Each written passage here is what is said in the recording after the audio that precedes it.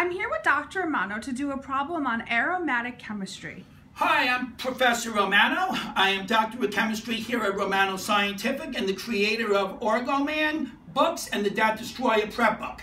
I'd like to go over a question with you that will involve aromatic chemistry. Aromatic compounds are a very, very important class of compounds, and on the DAT, a sure bet to land. So come around and let's have a look.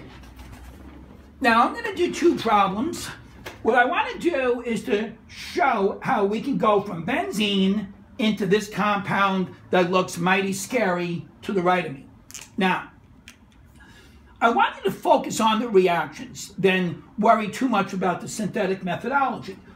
What I'm going to do is I'm going to first add on a carbon, and I put on a CH3 group, and then I'm going to burn that carbon off. Now, I'm not saying this is the only way to do this, but this is one possible way. Once I burn the carbon off, I did side chain oxidation. I added SOCl2 to create an ACl halide. And then I did what's called the Corey-House reaction, in which I substitute the Cl for one of the ethyls. That's a key reaction for the DAT.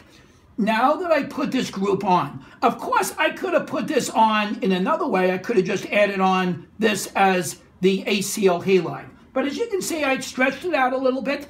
And what I did here is I used a protecting group, and that protecting group, 1, 2, 3 carbons, 1, 2, 3, is put on like such.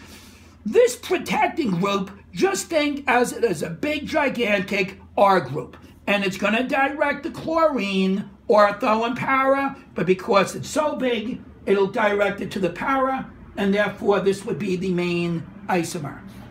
All right, come around. Let's do another problem that's a little more challenging.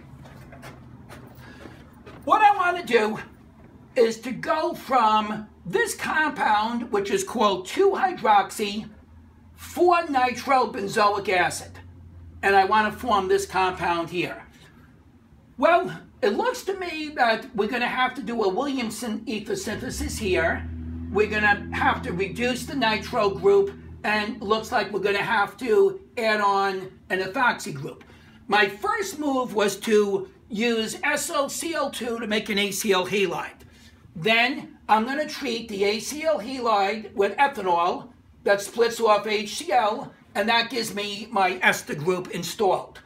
Once I did that, I'm going to now reduce down the nitro with 10 HCl in base, so the nitro is reduced. And then the final step, I do what's called the Williamson ether synthesis. NaH removes off the acidic proton, and then it's captured in an SN2, and I end up getting the final product through a Williamson as my final step. Hopefully you understood all these moves. They're very important reactions, all of which are fair game for the DAT exam. All right, what I want you to do is to go to the DAT Destroyer book and look at some of the synthesis problems that I have there. They would be similar to this, maybe a little bit easier, but if you can do this, you're on your way to scoring a 30.